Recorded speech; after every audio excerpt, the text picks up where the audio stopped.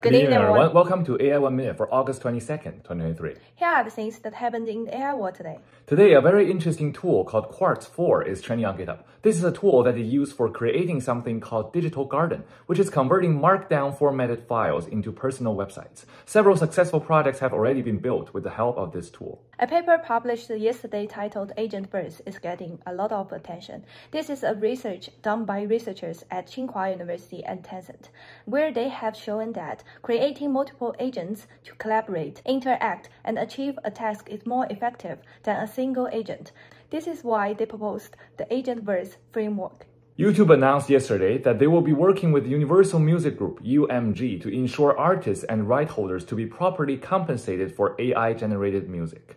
Today, Meta announced that they will be releasing a new AI tool called Seamless M4T for text and speech translation. This is a great tool that can translate text and speech for nearly 100 languages. That's it for today. See our video intro to learn more. Good night. Good night.